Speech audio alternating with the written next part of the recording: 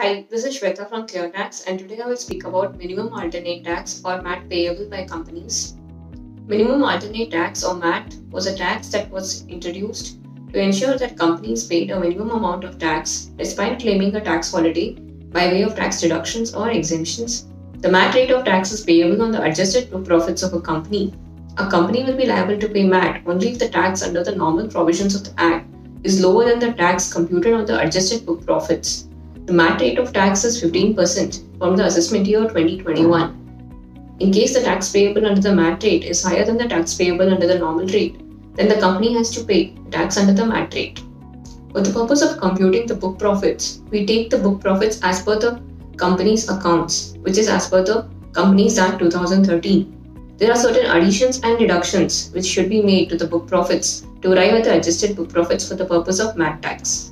The additions include additions by way of income tax, including a provision for income tax, any amount which is transferred to reserves, any provision made for unascertained liabilities, such as a provision made for warranty, which is on an ad hoc basis, or provision made for leave encashment, which is on an ad hoc basis.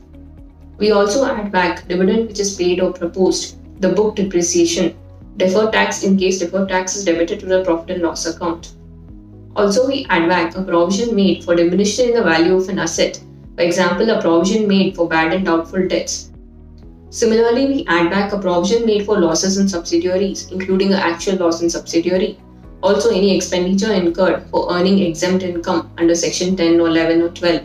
The deductions will include amounts which are withdrawn from your provisions or reserves to the extent such amounts are credited to the profit and loss account. The deduction also includes your deduction for book depreciation, the amount of loss brought forward or unobserved depreciation, whichever is less. The loss will not include unobserved depreciation in this case. The amount of deferred tax if it is credited to the profit and loss account. Also any tax exempt income which is credited to your profit and loss account. However, in case your unobserved depreciation or brought forward loss belongs to a company whose board of directors are suspended, a new board is appointed by the central government, or such unobserved depreciation or brought forward loss belongs to a company which is having insolvency proceedings pending against it. In such case, the unobserved depreciation or brought forward loss will not be reduced. The book profits will also be increased or decreased by any adjustments which are carried under the Indian accounting standards, which are notified under the Indian accounting standard rules under the Companies Act 2013. In case a company is paying its tax under MAT, it can also claim a credit of the MAT tax. The credit will be available for the excess amount of tax paid by way of MAT over and above the normal provisions. The carry forward of the MAT credit is available for a period of 15 years. In the year in which the company wishes to claim a credit, the credit is available to the extent of the difference between the tax payable under the normal provisions as reduced by the tax payable under the MAT provisions for such year.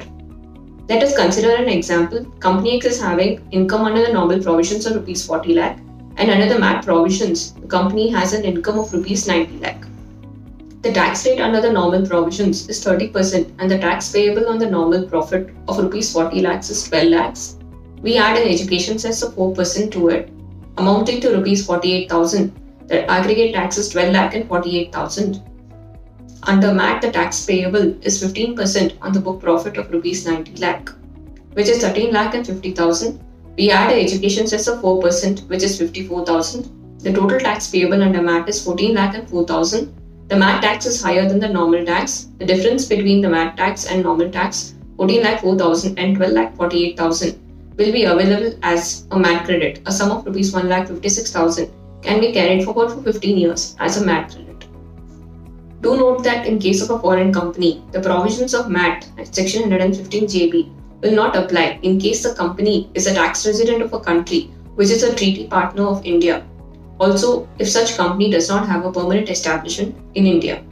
In case there is no such tax treaty, then the company should not be required to get itself registered under any law in India. Do like and share our videos and do not forget to hit the bell icon for notifications. Thank you.